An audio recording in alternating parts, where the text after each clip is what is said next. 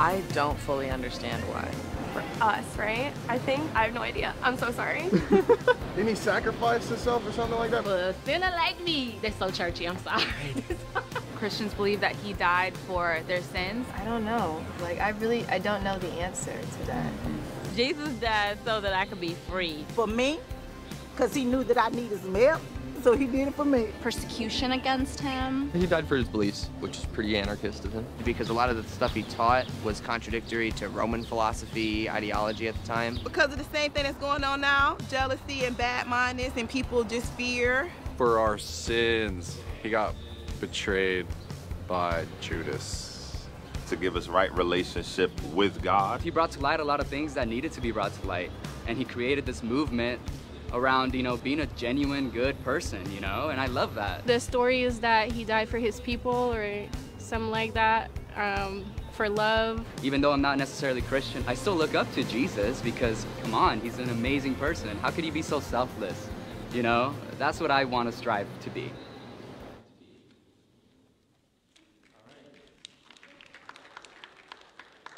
How we doing, CCF family? Great to be here with you on a Sunday morning. There's a lot happening. There's a lot happening at CCF. There's a lot happening this morning. Scrambling a lot this morning to make sure everything's set in the Kids Hub, to make sure that we run smoothly. So what are our children and youth doing? I always want to start with that when I come before you. Our children are continuing to walk through the Gospel Project curriculum. As today, they actually learned about King Solomon. Our middle school students are continuing to read through the book of Romans, while our high school students have begun learning about the gospel according to Luke. And they're actually been taking turns teaching on a chapter every Friday that they meet together. So first, a great way to introduce new information to someone is to ask questions. Some of you may be familiar with the Socratic method, developed by a man named Socrates, a Greek philosopher who lived hundreds of years before Jesus.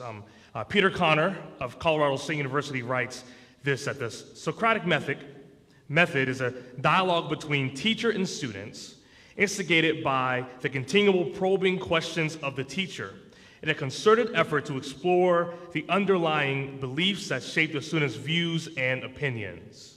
All right, so if there may be some of you in this room that grew up Catholic that may be familiar with going through first and second catechism. And catechism is a medieval term for a question and answer format. So asking questions to a group is a great way to engage that group and get them to start conversations. If the media team has these pictures, I'm going to ask them to put them up. Not sure if they do. But about 4 years ago, around this time, we all know that was 2020. In January of 2020, I helped begin a ministry called Peacemakers. And I partnered with the local church, this was before I knew of CCF. And we met every other week, every other Saturday in the Latin American Youth Center in Riverdale, Maryland, right next to William Wirt Middle School. And these were kids that I had built relationships with in my neighborhood for 4 years at this point. So we would have food, we would play games, and then we would come together and start our own, and start a Bible study. And we would start the Bible study with a question. Then that question would lead to more questions that would expand the discussion for the day. And we would start with questions like, well, who is Jesus? We got to around Valentine's Day, of course, we asked the question, what is love? What is justice? What is the purpose in your life? And if you want to have a great conversation with a group of teenagers, all you need to do is start with a question.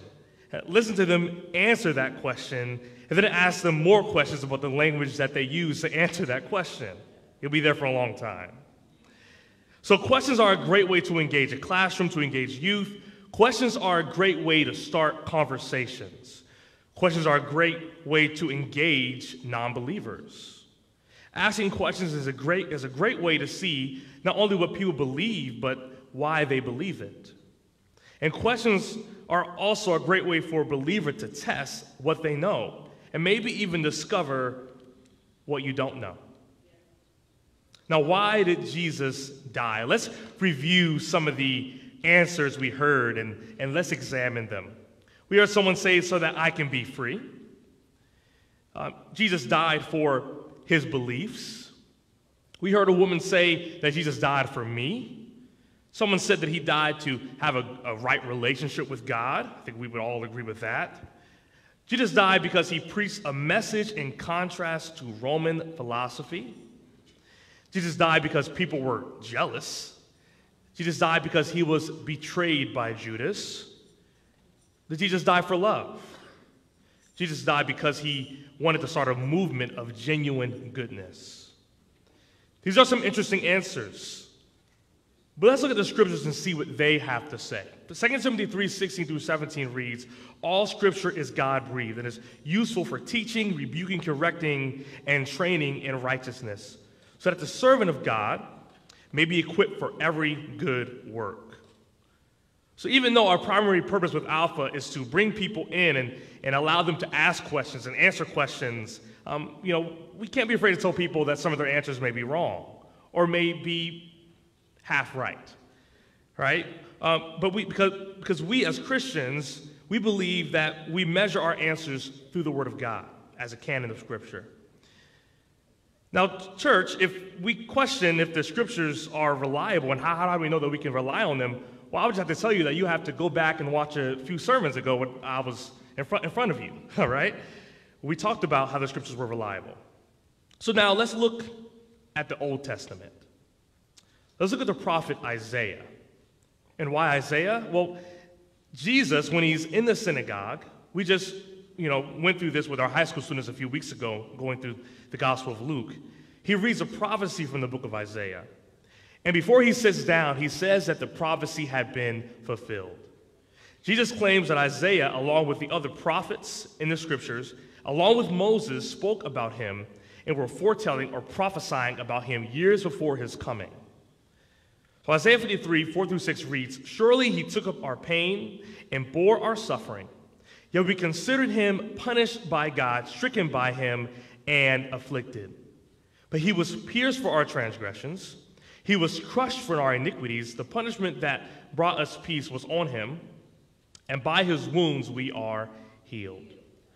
We all like sheep have gone astray. Each of us has turned to our own way, and the Lord has laid on him the iniquity of us all. If we keep reading in Isaiah, we go down to verse 10 and verse 11, we read, yes, it was the Lord's will to crush him and cause him to suffer.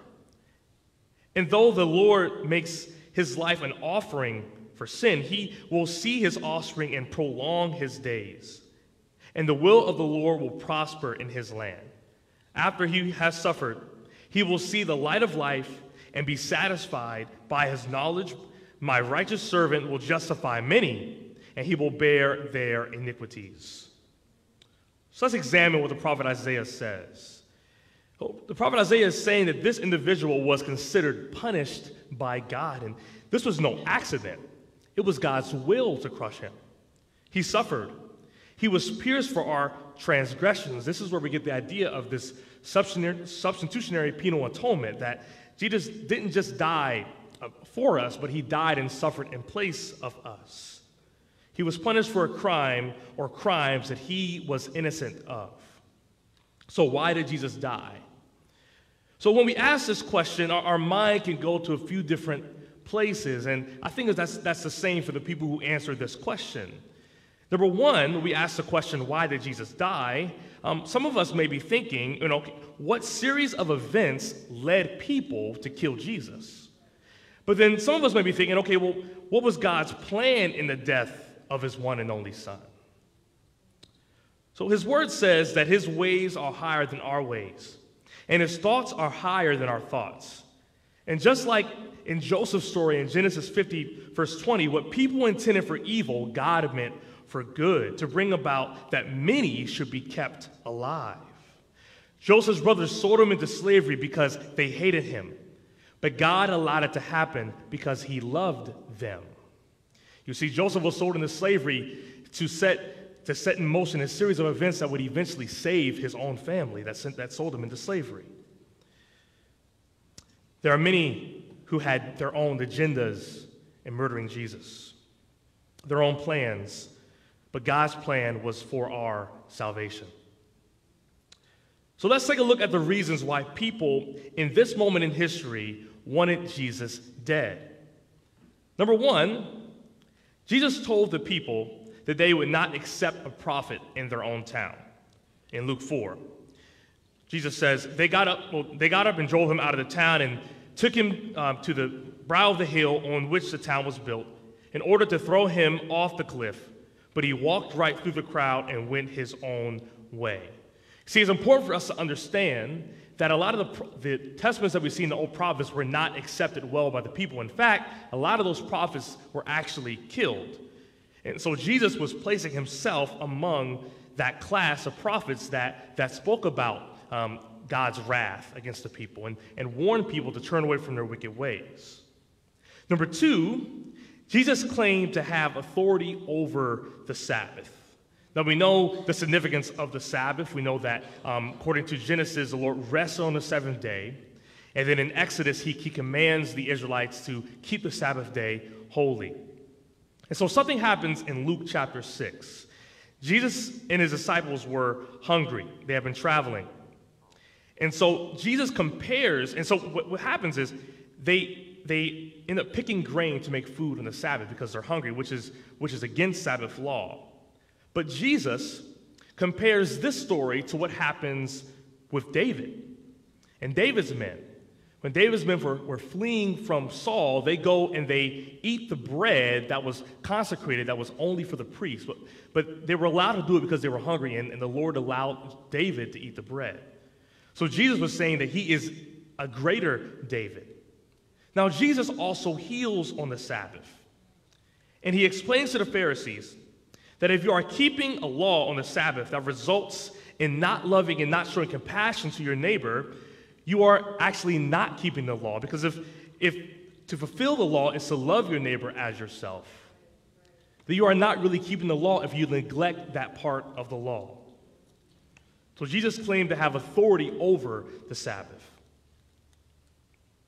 Number three, people wanted to kill Jesus because Jesus claimed to be equal to God. John chapter 5, so because Jesus was doing these things on the Sabbath, the Jewish leaders began to persecute him. In defense, Jesus said to them, "My Father is always at his work to this very day, and I too am working." For this reason, they tried all the more to kill him, not only because he was breaking the Sabbath, but he was even calling God his own Father, making himself equal with God. John 5, 16 through 18. Now, number four, Jesus was feared to be a threat to Jewish society and Roman authority. John 11 and John 19 tell us this story.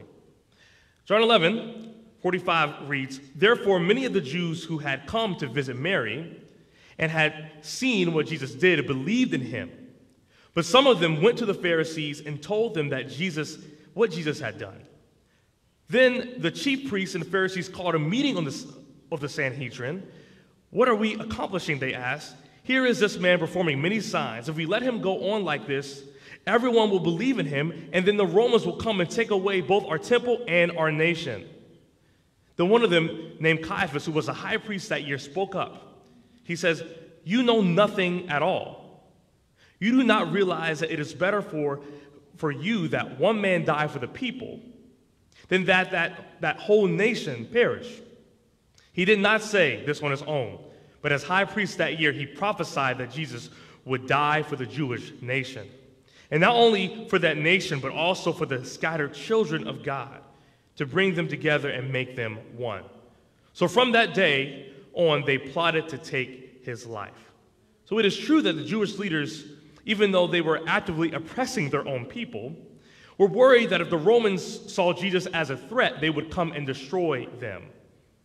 Then later, we see them actually pressuring Pontius Pilate on this same point in John 19. When Pilate heard this, he brought Jesus out and sat down on the judge's seat at a place known as the Stone Pavement. It was a day of preparation of the Passover. It was about noon. "Here is your king," Pilate said to the Jews.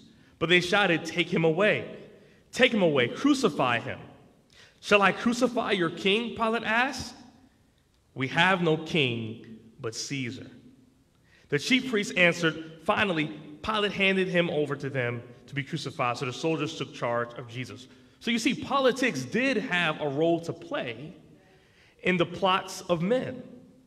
Jesus did disrupt their political system, but he continually told them that his kingdom was not of this world. So why did Jesus say he needed to die? What did Jesus himself have to say about his death? Number one, he says to give his life as a ransom for many. Just as a son of man did not come to be served, but to serve and to give his life as a ransom for many, Jesus says in Matthew 20, verse 28. A ransom to buy something or to repurchase something back.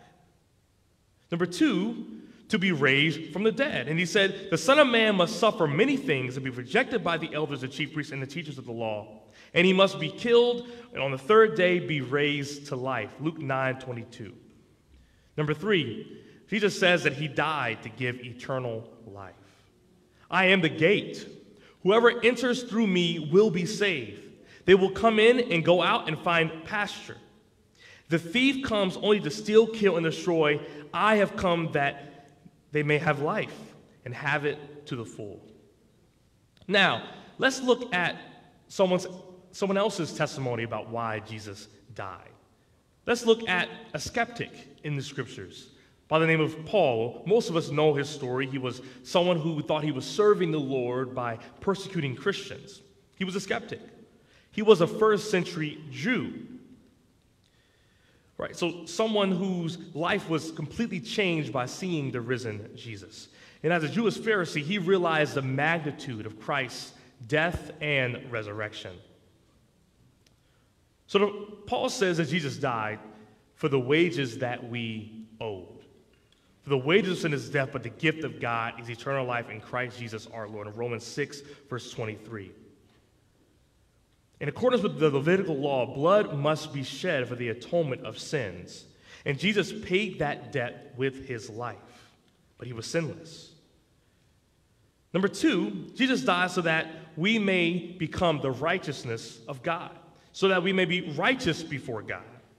God made him who had no sin to be sin for us, so that we may become the righteousness of God. 2 Corinthians 5:21 tells us. See, in order for us to stand in the presence of a righteous and holy God and dwell in his temple, we must be made righteous. So Christ clothes us in his righteousness. Jesus is able to do this because he knew no sin. Number three, Jesus died for his love for us in spite of us. But God demonstrates his own love for us in this. While we were still sinners, Christ died for us, Romans 5:8. So let's go back and examine those first questions and those first answers that we heard of just a few minutes ago. Did Jesus die so that we can be free? Well, yes, so that we can be free from the chains of sin. Romans 6, verse 20. Did Jesus die for his beliefs? Yes, because he believed to be God. He believed he was God, and that you must believe that. John 8, verse 24. Did Jesus die for me? Yes, only if you have placed your faith in him and him alone. John 14, verse 6. Did Jesus die because he preached a message in contrast to Roman philosophy? Well, yes, but not only because he was in contrast to Roman philosophy in that time, but to every philosophy that presents itself, past, present, and future, that sets itself up against the very knowledge of God. 1 Corinthians 10, verse 4. Did Jesus die because people were jealous? Yes, but not just jealous, but because people are sinners who are in need of a Savior. Romans 3, verse 23. He was betrayed. Yes, but not only by Judas, but by every single one of us every single day. Did Jesus die for love? Yes, but not because of our love for him, but because of his love for us, because he loved us first. 1 John 4:19. Did Jesus die because he wanted to start a movement of genuine goodness? No, because he was the only one who was good. No one is righteous, not even one. Romans 3, verse 10. But once he was saved, we are saved not by works, but to do good works. Ephesians 2, verse 10. Jesus died to satisfy the wrath of God, so that we may become children of God, so that we can have the privilege to be adopted into his family. That is why Jesus died. For God so loved the world. We hear this verse so many times, but it tells us right here. For God so loved the world that he gave his one and only Son, that whoever believes in him shall not perish, but have everlasting life. John 3:16. Now, understanding why Jesus died, church family, what sort of implications does that have for us? Who are you going to tell? Who do you need to tell? How are you going to live? Jesus' death and his resurrection is proclaimed by us every time that we gather together. But this should not be the only time that we have conversations about Jesus' death, burial, and resurrection and why he died. We have an opportunity to tell our neighbors, our family members, our friends, or the people in our workplace who do not know Jesus, who have rejected Jesus, and tell them why Jesus died. Show them that we are sinners, that we have all fallen short of his glory. Not just me, not just you, but all of us. We've all fallen short. And the pain and suffering and the hatred and anger that we see in this world is all a result of our sin, of our willingness to disobey God, to turn away from him, to rebel against him. But he showed us his love while we were still sinners. So what are we going to do about that? Tell our neighbor, tell our family members, tell our friends, disciple our children in that truth. Dear Heavenly Father, God, we thank you for this day, God. We thank you for all the reasons that you sent your Son to die for us. God, help us remember how important it is to understand your sacrifice and why you died, to save us from the wrath of God that we deserved, so that we can be your children, to live with you for eternity, to live with you forever. Let us never lose how powerful that is, how powerful the message of the gospel is. Allow us to take it to the very ends of the earth. In your name we pray, amen.